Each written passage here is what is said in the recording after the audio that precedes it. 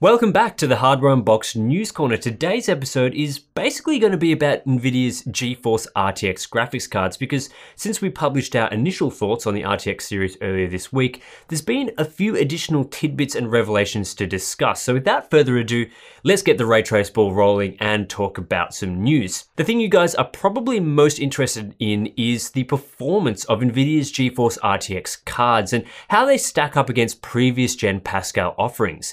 As you are probably aware, Nvidia spent most of their launch event talking about ray tracing and other RTX functionality, rather than discussing the actual performance of these cards in typical games.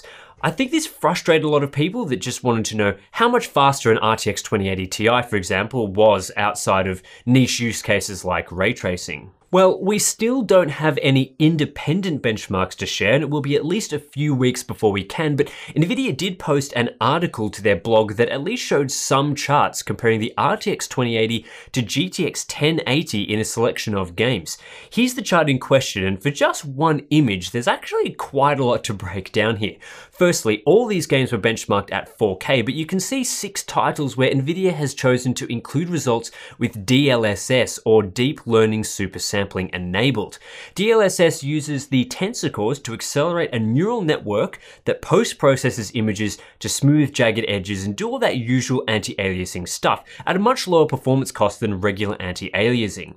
The crucial thing to note about DLSS is it doesn't run the game at the native resolution. So in this chart, the DLSS results are not really being run at 4K like the rest of the results.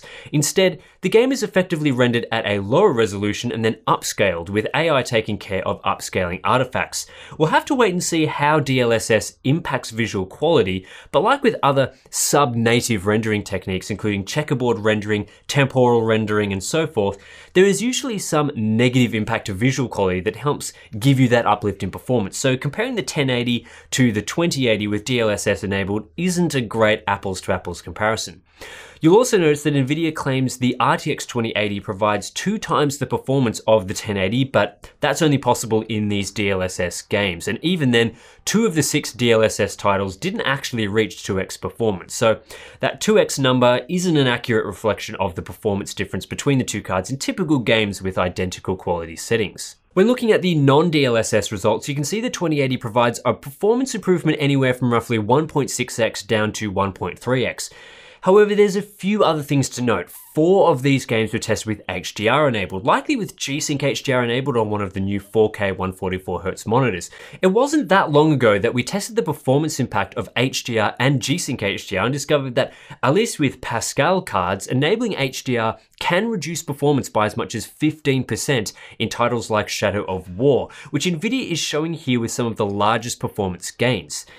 If Turing has architectural fixes that cope better with HDR and G-Sync HDR processing, enabling HDR on the RTX 2080 might not come with a performance hit. This means that testing with HDR enabled in these games would inflate the margin between the 2080 and 1080, a margin that wouldn't be as high when playing the game in the SDR mode, which 99.99% of gamers use. I'm not saying for sure that Turing has changes that result in no performance impact when enabling HDR, but the fact Nvidia here has specifically chosen to test some of these games with HDR enabled throws up a red flag for me. It's not going to be a common setting or common use case for these cards, and companies always want to portray their products in the best light. So it wouldn't be surprising if enabling HDR in these titles skewed things in favor of the RTX 2080. And then of course, there's the usual disclaimers about performance numbers provided directly from the company. Nvidia has almost certainly cherry-picked the selection of games to make the RTX 2080 seem as good as possible. We don't know what settings were used to benchmark these games either, and that means further cherry-picking might have occurred with the game settings.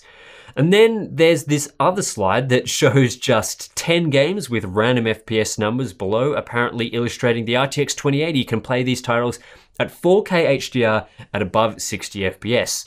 To be honest, this image is completely useless because there is no comparison data and we have no idea what settings were used. You can quite easily tune these titles to run at above 60 FPS at 4K on something like the GTX 1080, so yeah, not all that useful. Even if Nvidia's performance numbers here are a general reflection of how the RTX 2080 performs, it still isn't looking all that good for these new Turing cards. The cheapest RTX 2080s you can pre-order right now are around $750 compared to just $450 for new GTX 1080s, which is a 67% increase in price.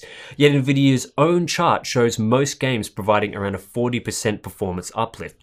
So again, it's looking like the RTX cards might not be the best value. We strongly suggest you don't pre-order and don't purchase one of these GPUs until full performance reviews are available. The other big story from this week concerns the performance of ray tracing in RTX-enabled games, particularly Shadow of the Tomb Raider and Battlefield 5, both of which were demoed on the show floor at Gamescom.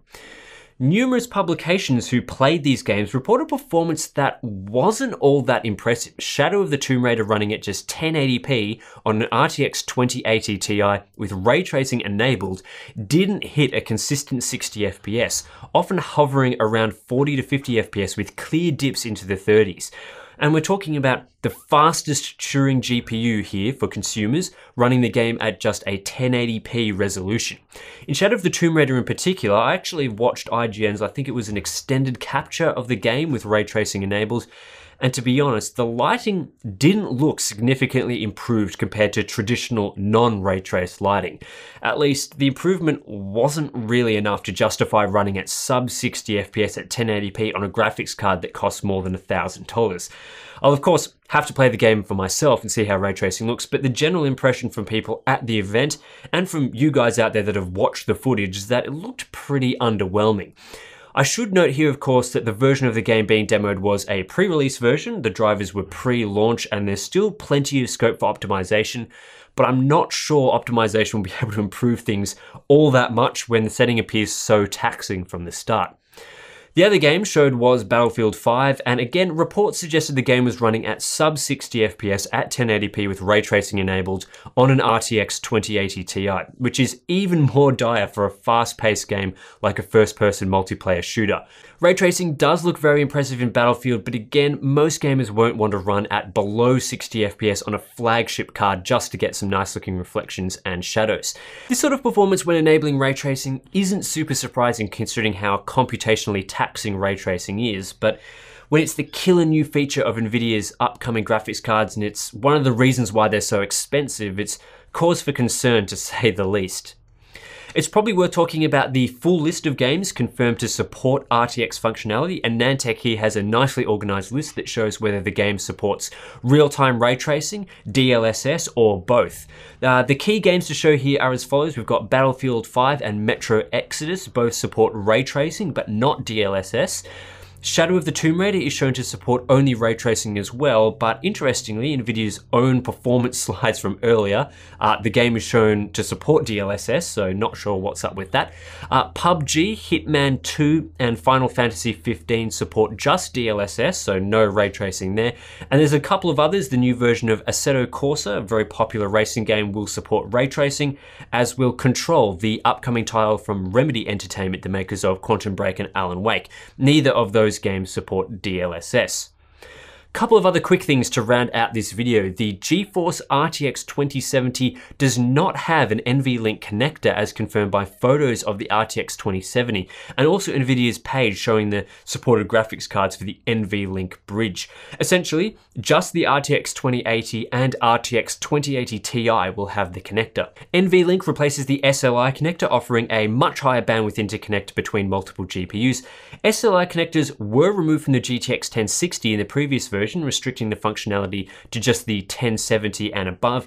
And now with the RTX 20 series, the connector is gone from the 2070, so that limits SLI to just the upper end cards. Generally, we don't recommend anyone use SLI anyway, due to its poor scaling and lack of support in a lot of games, but it's interesting Nvidia is removing the option from more cards. Last topic for this Nvidia special edition news corner, Nvidia has announced Ansel RTX, an upgraded version of Ansel that makes use of the RTX capabilities of Turing GPUs. For the few people that use Ansel, there are some cool features in here, like Ansel ray tracing, which injects way more rays than would be suitable for real-time rendering to deliver a much higher quality static image. There's also Ansel AI UpRes, which allows you to save Ansel screenshots in up to 8K through the power of tensor cores and AI. There's also a few new filters and a wider range of supported games. That's it for this week's News Corner. As always, it's worth subscribing to catch this segment in your inbox every Friday, and don't forget to hit the bell icon because you know how it is, YouTube doesn't work all that well sometimes. Check out Steve's video as well on our first impressions of the GeForce RTX series if you missed it. Consider supporting us on Patreon. We just did our live stream the other day and it was a blast. We reviewed a whole bunch of GeForce rumors that didn't end up being true. So you can check out the replay of that as well if you are a Patreon member, and I'll see you next time.